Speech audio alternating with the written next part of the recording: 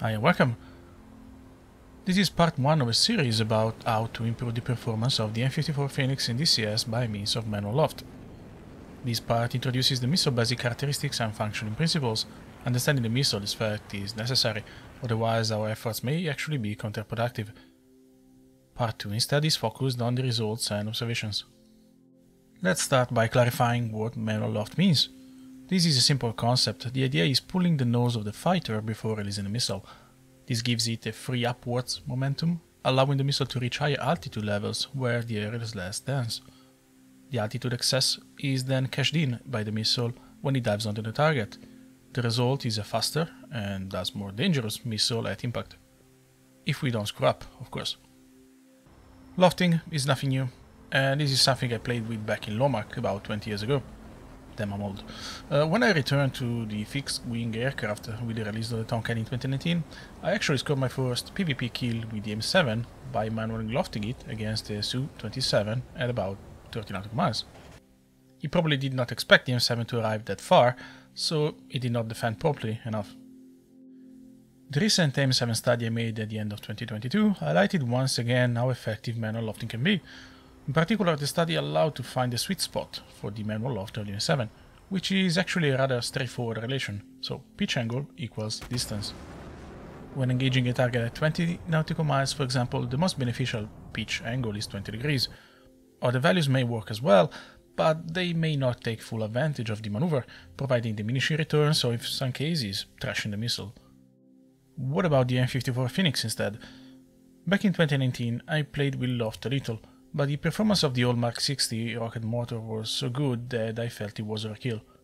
The new Phoenix does not possess the incredible thrust it had before, and its main strength is now the trajectory, rather than the rocket motor.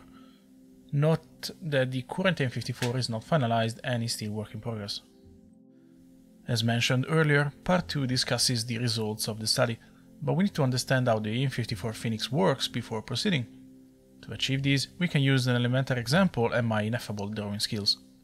Imagine a goalkeeper. He has the ball. He wants to throw it to the strikers on the other side of the football field. As we know, the goalkeeper usually kicks the ball forward and upwards. The ball flies and gains altitude, and at a certain point, the initial energy given by the kick runs out. The ball decelerates, continuing by virtue of inertia, reaches the apex, and then starts to descend. This is where altitude gained is cashed in, and the ball proceeds further until it reaches the ground. What if instead the goalkeeper were to kick the ball horizontally? As we know in this case, the ball will continue only until the initial force is active.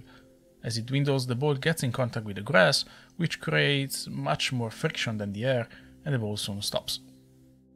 Since we're here, let's see the opposite extremity. If the goalkeeper kicks the ball vertically, the ball goes upwards, but makes very little progress on the horizontal plane. We call this a bell tower when we were kids. If you're not new to this channel, we have seen this before when I discussed the topic of engaging jamming targets. One example showed what happens when the N54 is overlofted. Long story short, the missile is not trashed, but is rarely a threat either. Note that this particular trajectory is not unique to the Phoenix. Some examples include the M7 Sparrow, versions MH and P, and the AIM-120 Abram. So what is the difference between these three missiles? To figure it out, let's have a look at this table.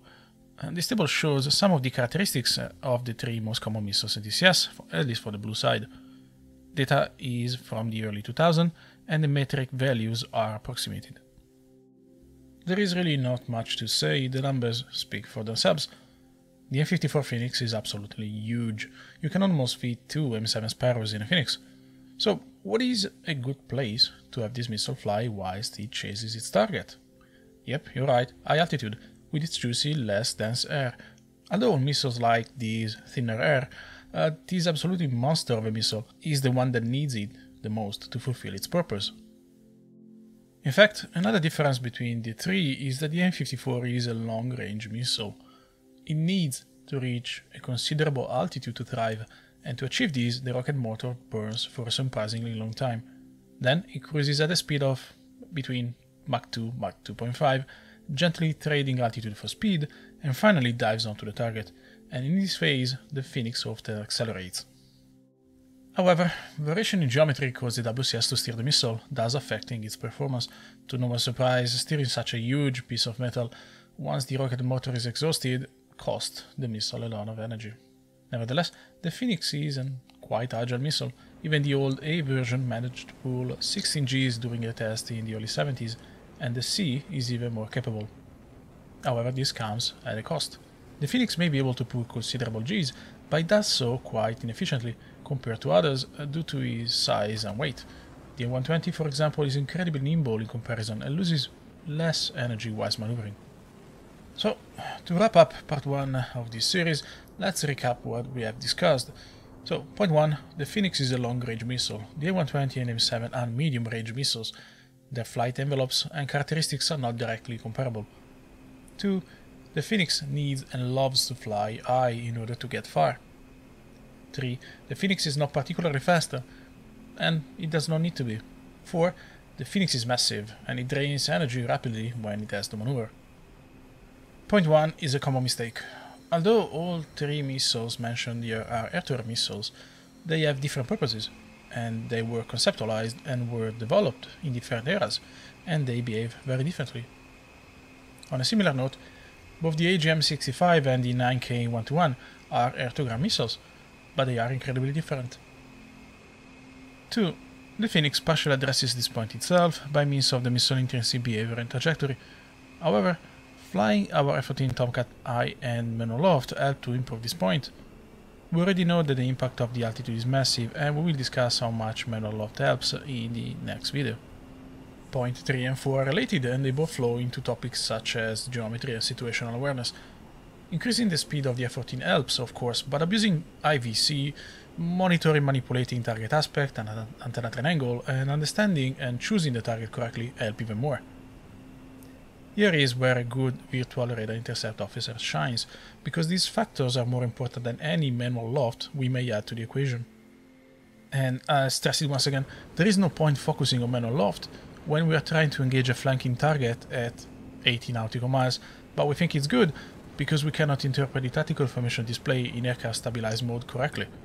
So, if you're new and not familiar with the terms I just used, do yourself a favor and check those concepts before proceeding. Their impact on the final result is much higher than manual loft. And with that, we close this video. Part 2 will show the practical effects of manual loft and how this technique can help to improve your odds of hitting your target. Thanks for watching and take care.